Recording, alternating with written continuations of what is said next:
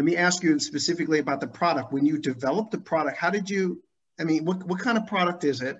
And how did it take or evolve, or what did you have to do in order to get the actual stuff in the, you know, in the bottle? Well, you have to actually go. We went to your home place of New Jersey. We went to manufacturers. We tried to find different manufacturers, people to do it.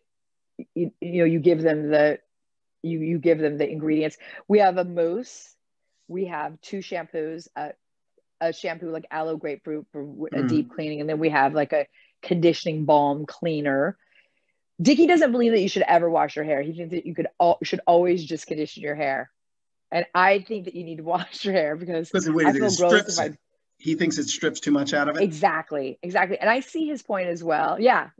My husband's the same as you.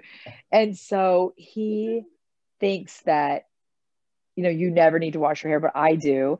And we have a mousse, we have styling gels, we have like a finishing cream. Yeah. We have I'm not going to say this is the best thing, but I love the Quench conditioner. It's like this thick, pasty, thick conditioner.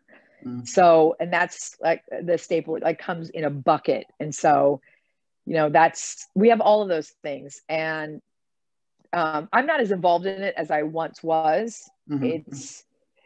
But there's a good, you know, 8-10 years of my life that I was, and I believe in it. And I think it should have been wildly successful. And there was things like that we didn't know what to do, and things that we did right, or we could have done better, you know, for ourselves, just like every business and everything, you know, you do in life. But it's an amazing product. No, look, that was the thing that brought me sort of in a backward way to you, right? Which was, you know, I was talking to someone, a Black woman, we were doing an interview, and the idea of this whole thing of hair came up. And it was almost like, I remember when I was in college going in, I would go to my friends who were girls, like these, you know, be 4 of them in one room. And I would go like in the bathroom or something, and I would open the cupboard in the bottom, and there would be stacks of hair care product. I mean, like, you know, stacks, you know what I mean? Like, you know, from one end to the other. And this is when I knew, like, when the dollar signs started to come, you know, in my mind, when I was coming up, you know, wanted to talk to you about this, is that I said, the numbers of products that they tried and talked about, and, you know, sort of, you know, this one's good, that one's not good, this and this. I mean, there's a whole, well, there's an industry, but there's a talk or a conversation, a constant. Oh, it's such a culture. And every time I go somewhere else, like when I go to California, I go to a beauty salon there, and you're right. It's such a culture. It's such an obsession of, you know, of what they're using, what's good, what's not good. And there's a sharing of that information, and, you know, and the amount of money that they're willing to spend on their hair is incredible. Like my mom